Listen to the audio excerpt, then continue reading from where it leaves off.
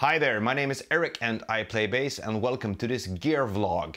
Gear vlog is the series where I talk and demonstrate different pieces of gear that maybe not require a full-length, in-depth demo like some other pieces might require, and well, it's also a bit more relaxed on my behalf, so to speak. Today we are checking out two basses. First up, we got the Harley Benton U-bass. I ordered this from Thomann and I pretty much ordered it right away when I saw it being featured in, I think it was Ultimate Guitar or something.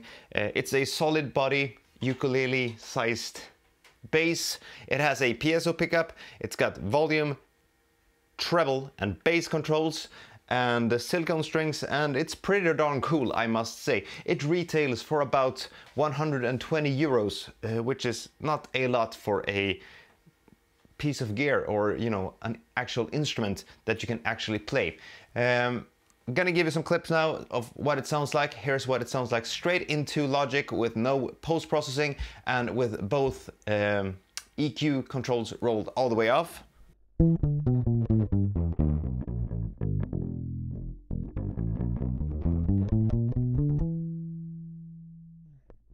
Here's with the bass knob all the way up.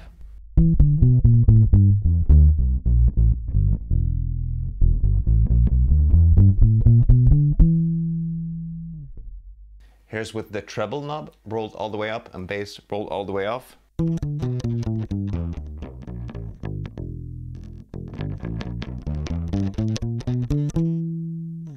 here's with both rolled fully up.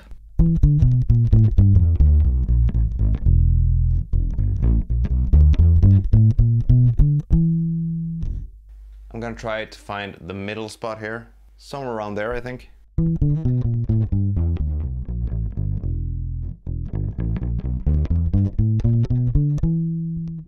Treble rolled all the way off and bass in the middle.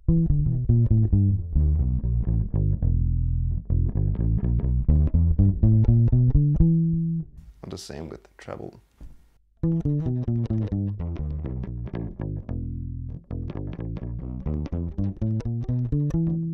And the bass rolled all the way up and treble in the middle.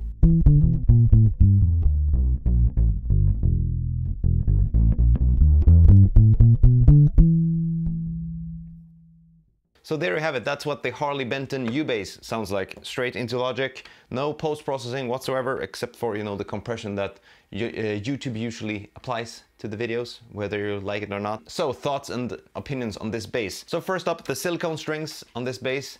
Those strings take some time to get used to. I noticed that when I demoed the U-sub from Peter Naglic. You know, you have to get your fingers used to the feel of these weird strings, and, you know, slides are pretty much a bit harder to do because your fingers, you know, stick to the strings in a way.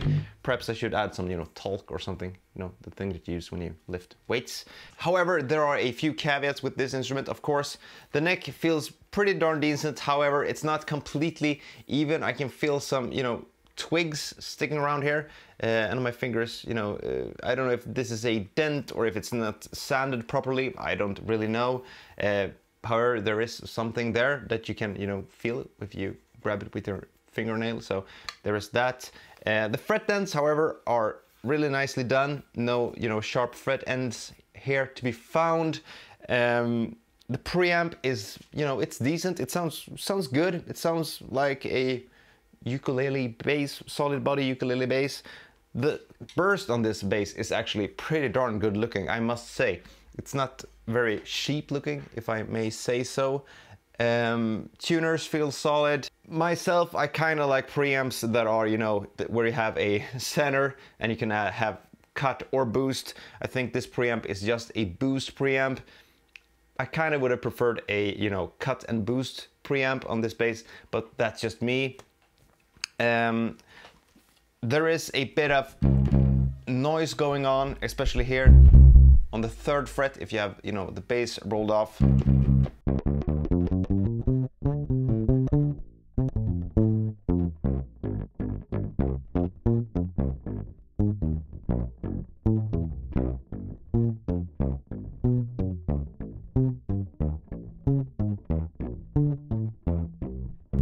The C here has a bit of, you know, noise going on the neck. I don't know how much of that is coming through in Logic. I really don't know.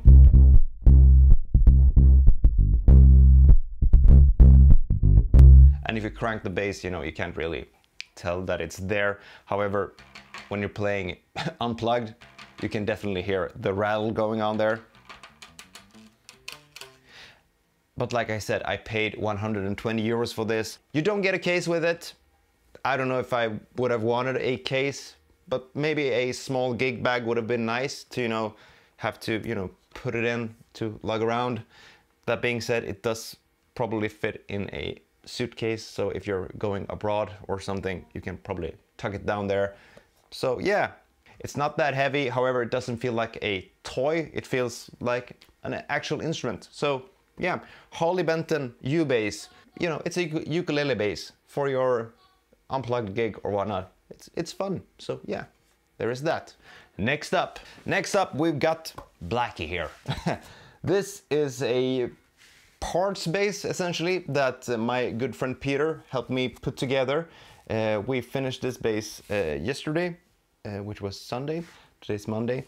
I got this body and those pickups and the bridge and whatnot in a trade. I traded away my fretless because I realized that I play fretless about once a year, and for the first 2 seconds I think that I sound like Jaco or Michael Manrique, and then I hear myself play and I think that I suck and I put it away. So I decided to part ways with my fretless, and I got offered well, pieces of this bass in a trade. So I figured, hey, why not? This bass was already routed for these 3 pickups. However, we changed out the pickup that was in there, which was, I think, a Fender Mexico P pickup or something, for the DiMarzio Relentless. This is an Arkö humbucker EBO pickup, and this, I think, is a Squier J pickup.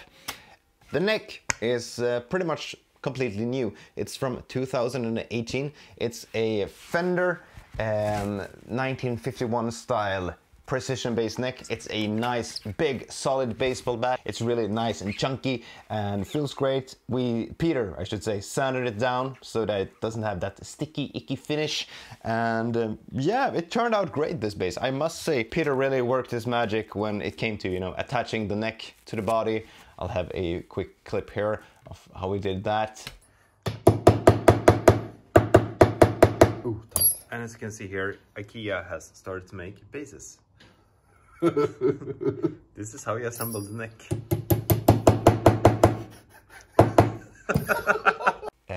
We had to plug the holes for that were on the neck and replace them with new ones. So there is actually some birch in this neck, so it's not just a complete maple neck. It's actually a maple birch neck, if you don't mind.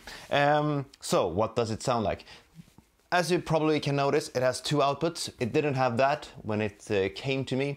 It had just a regular output down here, but now it has 2 outputs, and I'm gonna walk you through the controls. So here we have a stacked knob. We have volume and tone for this pickup.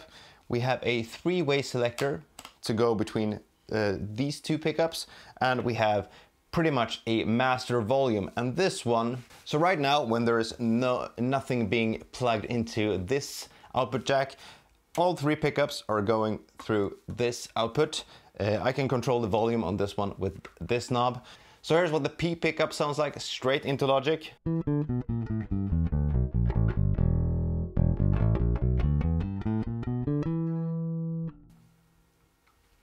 Both pickups.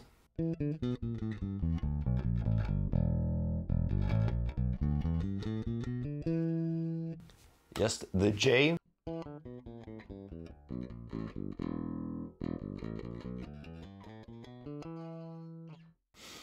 And now, let's see, let's do these 2.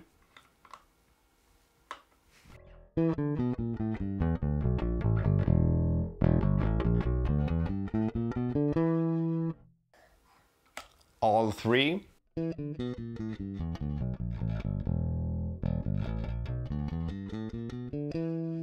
and these two.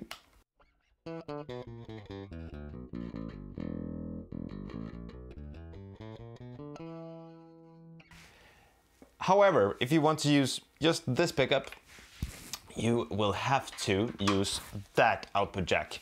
If I were to use this bass in a stereo setup and, you know, plug a cable into that output jack, this one doesn't, as you can hear now. Now it's just the P pickup. This volume doesn't do anything. However,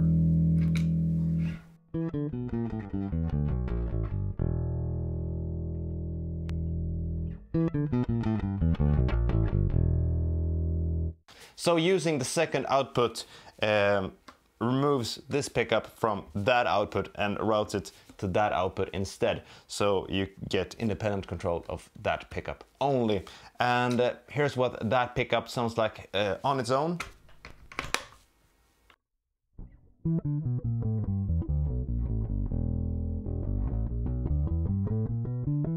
And with tone rolled all the way off.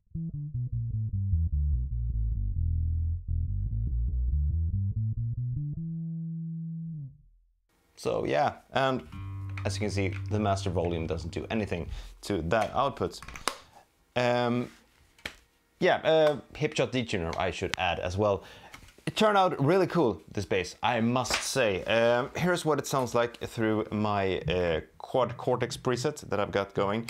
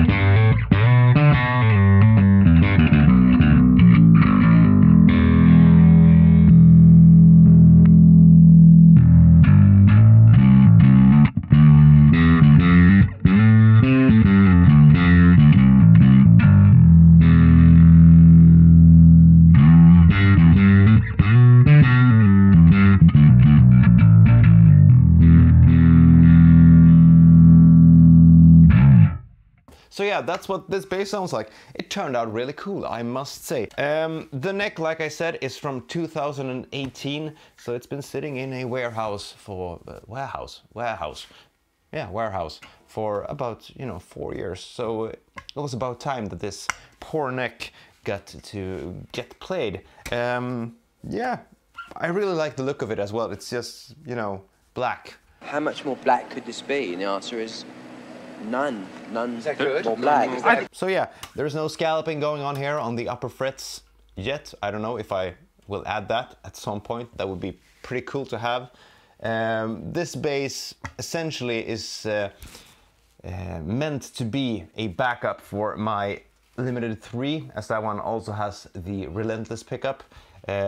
However, I think this bass shines pretty well on its own, so we'll see how much I'll play this live and, you know, all of that.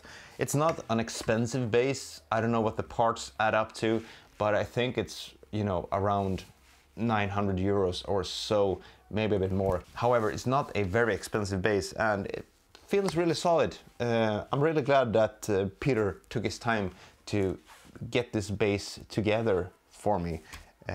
So yeah, there you have it.